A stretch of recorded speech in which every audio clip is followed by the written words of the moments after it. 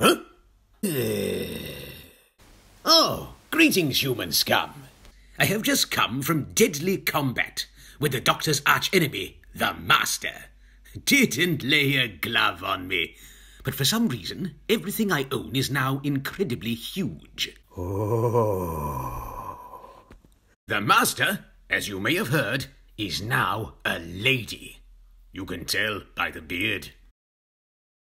Now, we are assembled to watch a brand new version of The Day of the Doctor. For the first time, this anniversary special is available to mass audiences in groundbreaking 2D.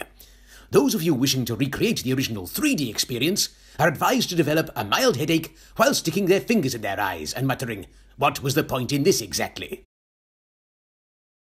As you know, all the original Doctors assembled to make this special episode, except, of course, for most of them. Look out for John Hurt's long-awaited return to the role. Also, Billy Piper's long-awaited return to a completely different role. And Tom Baker, at long last, reprising his much-loved character. Who was that supposed to be anyway? This was the story that changed everything. Unless it didn't. It's very unclear. Frankly, the only thing we can be sure of is that the Time Lords are back for good. Strax, put the kettle on. Excuse me. Madame Vastra is calling.